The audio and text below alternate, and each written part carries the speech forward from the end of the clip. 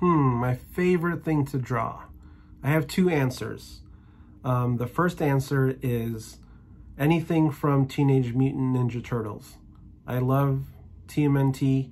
It's like my favorite thing. I grew up watching the Ninja Turtles cartoons and the movies.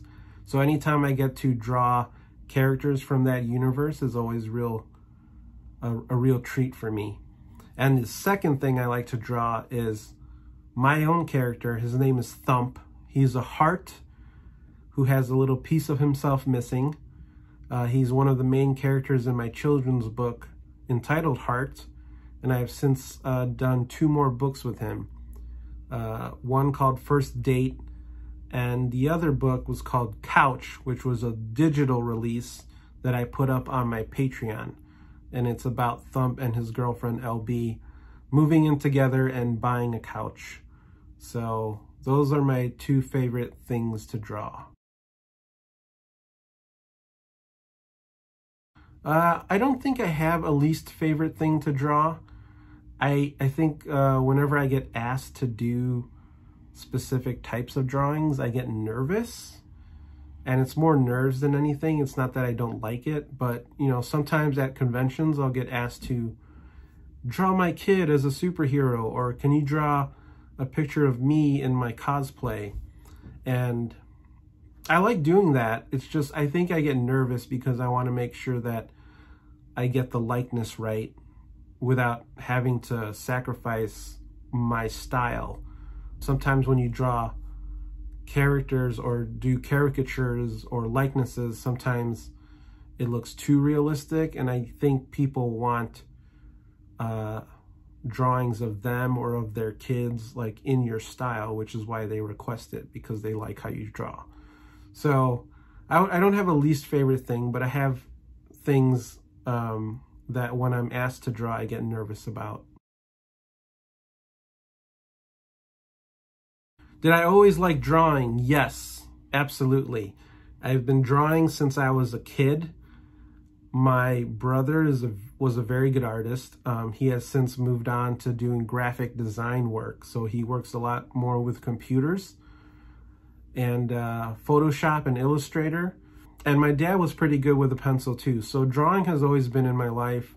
I would always copy the illustrations in this magazine that I used to get when I was a kid called Disney Adventures, and it was like a little Reader's Digest almost of all Disney stuff. And I would take those to school and I would be looking at that instead of my math homework. So yeah, I love drawing. It's my absolute favorite thing to do. So whenever I hit a creative slump, and you know, you get frustrated with making art, or the art that you're making is something that you're not liking at the moment, I tend to walk away for a little bit, you know, clear my head, and then I just absorb stuff. I become a sponge. So what happens is I'll either like play some video games to take my mind off of it, or I'll watch a bunch of movies or animation, or read a bunch of comics, and really like just absorb everything about the medium. So if it's movies, I'm paying attention to like costumes and set design and the way the camera moves. And if it's comics, I'm paying attention to all the panels and the layouts and everything in between. And it's just a way to get excited about making something again by absorbing other people's content. And then the other thing I like to do is I like to consult or talk with my art friends.